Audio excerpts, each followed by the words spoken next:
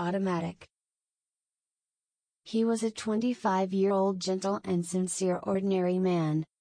One day at a restaurant that wasn't too crowded, a beautiful woman told him, "Can I share the table?" He was surprised, but there was no reason to decline. "Yes," he said. He wondered, but the conversation was fun. She had a tongue sensitive to hot food.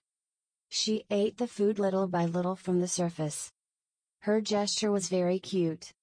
She said she was 23 years old. The two shared their phone numbers and promised to meet again.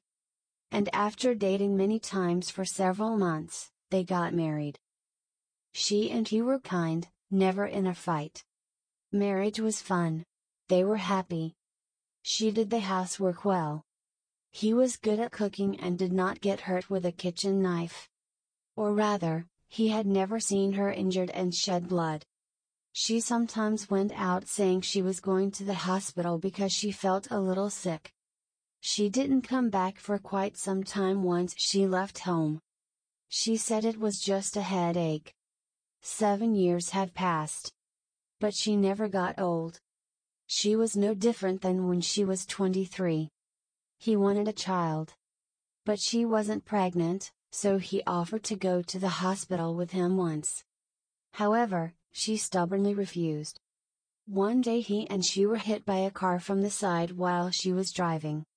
He was fine, but she suffered a serious injury to her left arm. However, from her wide open wound, a metal bone appeared. That's right, she was an android. His surprise was extraordinary. She took off her coat and covered her left arm. "I'm sorry. I'm really sorry," she said in tears. She left him and walked alone to somewhere. He was so surprised that he couldn't chase her. It was widely known that androids were unconscious at the time. She was acting automatically. But he had never heard of such an elaborate android. He loved her deeply. But he has lived with an unconscious woman for 7 years. He thought. Her eyes are cameras, image processed but unconscious. She doesn't even know his face. He has fun memories. What about her? Her memory is just data on a memory chip. Is she unable to eat hot food to avoid overheating? She can't feel him at all. Not just at night. Did he happily live with a frigid woman? His sense of loss was terrible. He drank because the food didn't go through his throat. After a week of such a life, he was completely weakened. However, suddenly she came back. The left arm had been repaired. He was happy. In fact, he couldn't make up for the loss, but he liked her. She cried and apologized. He thought. These tears are just the water she drank coming out of her eyes. She is not sad. He understood it in his head, but when she cried, he became painful. He said, "You're not bad." He wiped her tears. She cooked for him. As he was eating delicious food, his feelings gradually eased. Within a few days his strength recovered. And he was guided to the lab by her. There were several scientists in the lab. They apologized to him. "Actually, this is an experiment we planned. We have done something really sorry for you. This is an apology, can you accept it?" The scientist presented him with an envelope. But he refused. He didn't want to think he bought her for money. And he said, "Don't worry. I was happy." He was about to leave the lab. However, she said she would follow. Scientists wondered. Even though she is seen by everyone. "I love you. Don't break up with me."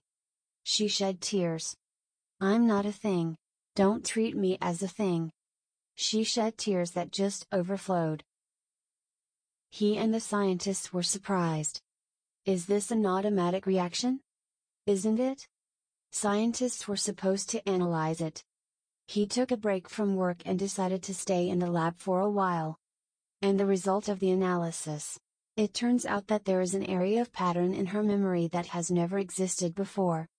An area that we should call love was created in her unconscious brain. He decided to continue living with her. Scientists were very interested in the continuation of this experiment. They accepted it. The two then went to the lab on a regular basis. And they lived happily with each other. He is old. But she remained 23 years old. He died at the age of 42. She returned to the lab and told the scientists, "Please turn off my power." With an unconscious and automatic sad voice.